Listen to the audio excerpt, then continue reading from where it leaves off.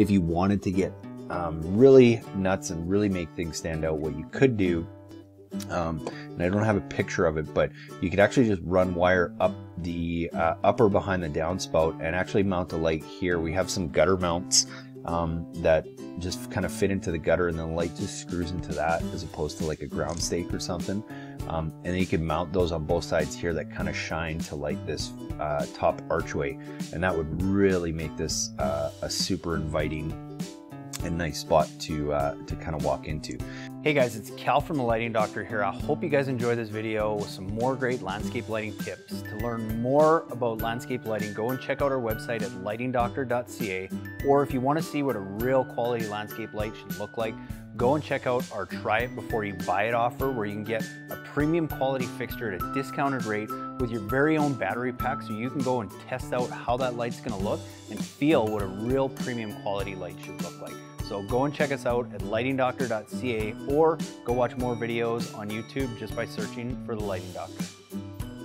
Hey Chris, thanks again for taking the time to send in some pictures here.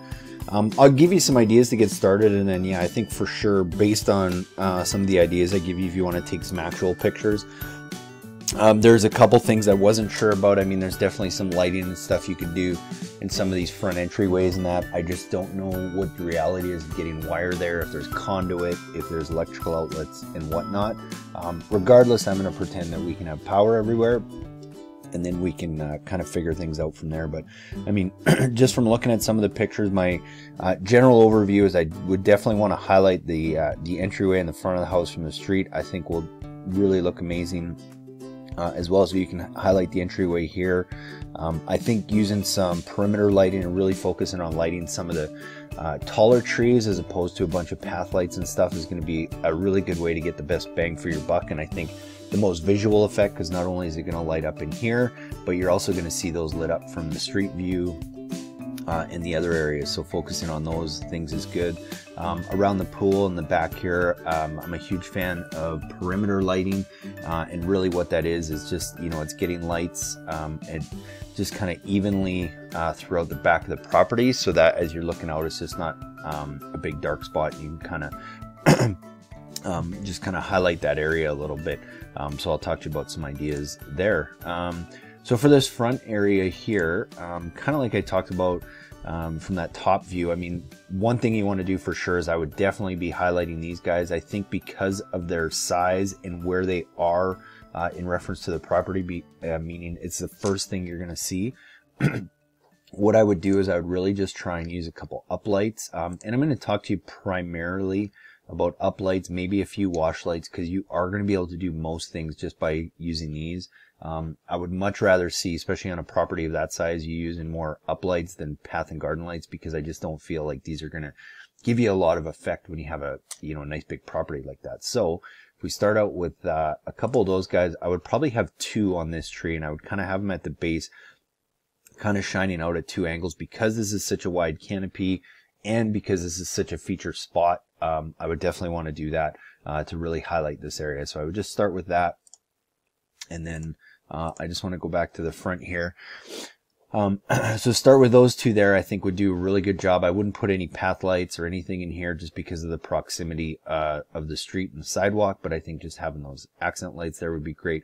And then I would focus kind of on the front here, where I would have two more of those uplights, and I would kind of have them behind these plants a little bit, almost shining through, so you kind of create some shadows on that wall, but then also highlight just kind of this back wall, and then it helps highlight this whole entryway.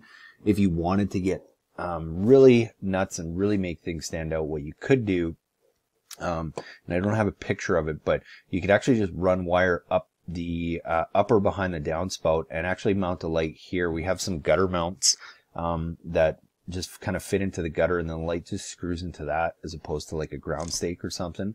And then you can mount those on both sides here that kind of shine to light this top archway, and that would really make this a super inviting and nice spot to kind of walk into.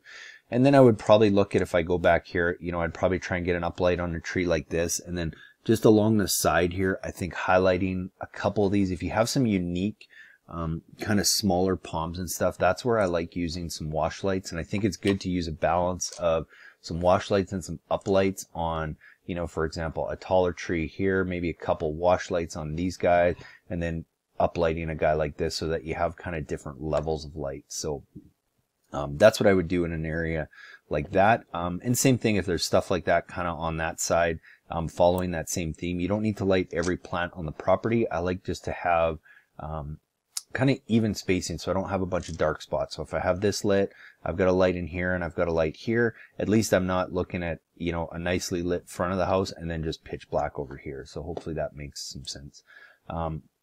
Again, I don't know what what ability you're going to have to get wire here. I mean, at the end of the day, you can always, kind of like I talked about with the downspout over there, if you have access to get wire here and have to run something along the gutter or the roof line and drop it back down in somewhere here, you can always do that. But this would be another area where I'd really want to feature the palms you have on both sides of the entryway with, again, 2 uplights, just to really make that area pop. And then as you're going around the side of the house from that top view, I can see there's, you know, a few trees and stuff like this, and that's where I would kind of do that perimeter lighting. In any of the larger feature trees, I would try and get an uplight on those so it kind of illuminates the path. You're going to get some reflective light going around this side, but it's more just draws your attention to those so you kind of know where to go around the property. I mean, I think it's going to be tough to get any lights in here, and I think it's okay if you don't. If you have this lit and you have this front lit, it really draws people's attention into this area anyway. I mean, you always could throw a couple path and garden lights here just to help highlight this area a little bit, but again, I don't know if you're going to be able to get power there, and I think just by lighting this and the front, you're still going to draw people to those areas, so you don't necessarily need to light, you know, down below here. And then I didn't really, oh, this must be across the street, the ocean view, which is gorgeous. I'm not too sure. I'm just going to go back here and see where that is relative. Okay, probably over in this area. If you want to send some areas of this back pool area, I mean, again, that's where, you know, like I talked about, highlighting, you know, probably 3 of these guys. This guy here, if you have some taller ones here and here, would be really nice. And behind this barbecue area, that's, okay, now I know where we are. I would definitely try and get 2 uplights on that, and I'll show you why from the other picture. And then also along like this back hedge here, I think having a couple of those wash lights just kind of evenly spaced, maybe 3 or 4 of those out there. Really what it does is, looking out from the house now, it just kind of highlights the backdrop of the pool area. And then same thing over here. I think if you have some of these taller palm trees behind, getting some uplights on those, and then maybe even in the front having a couple wash lights, just so that you have some higher backlit stuff, and then you got some nice uplights in the front area here. So if I go back to that barbecue area picture, that's where I would, yeah, definitely get some uplights on these guys here, and then if you wanted to, a couple wash lights on these lower line ones, and that way as you're looking or working with the barbecue, you're going to get a little bit of reflective light, but it kind of makes that area stand out a little bit. And I think those hedges are pretty low around the pool, and you probably don't want to steal away from your view, so I think you could probably actually leave that out. It looked like those trees were a little bit higher, but if the ocean's back there, then yeah, definitely would probably just leave that out. Focus on the perimeters, kind of like I talked about. And if you want to send more pictures, Chris, definitely do that. Hopefully that at least gives you some ideas to get started.